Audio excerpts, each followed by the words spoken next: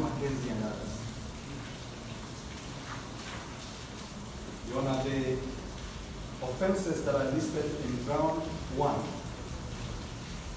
are basically, that is ground 1. And now, the ground upon which it is sought to be seen is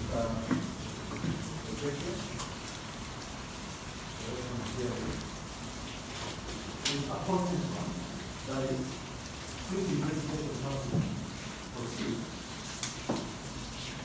The proposed agreement are investigation station,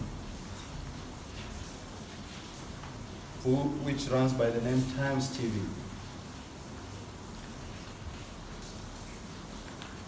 Now, based on interrogations that have taken place so far, Times TV.